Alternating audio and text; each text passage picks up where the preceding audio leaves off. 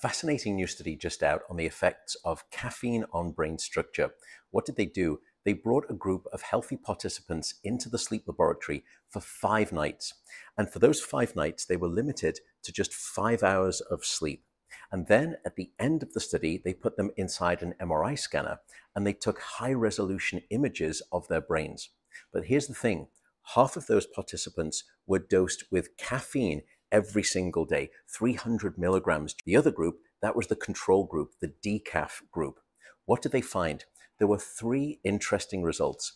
First, in the decaffeinated group, the frontal lobe and at the back of the brain, the occipital regions where we process vision, those areas showed increases in gray matter volume.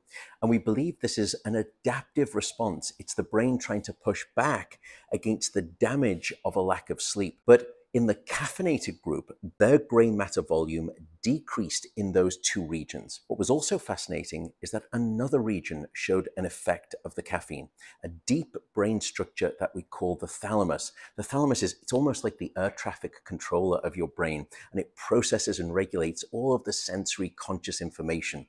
That part of the brain showed the most significant deterioration in gray matter as a consequence of the caffeine. What was finally interesting is what happened during recovery sleep. Both groups showed restoration of those brain changes in the frontal lobe and in the back of the brain. But in the caffeinated group, that deep brain structure, the thalamus, did not recover after 1 night of sleep. So what does this tell us then? I don't think we need to be alarmist.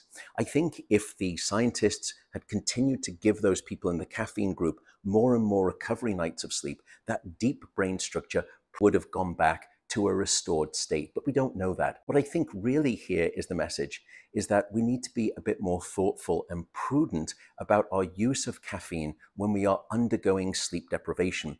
We may want to think twice about dosing too high with that caffeine, because caffeine may be blocking the warning site, the distress signal in the brain. And furthermore, it prevents the repair crews from coming in and restoring the brain when you finally do get sufficient sleep.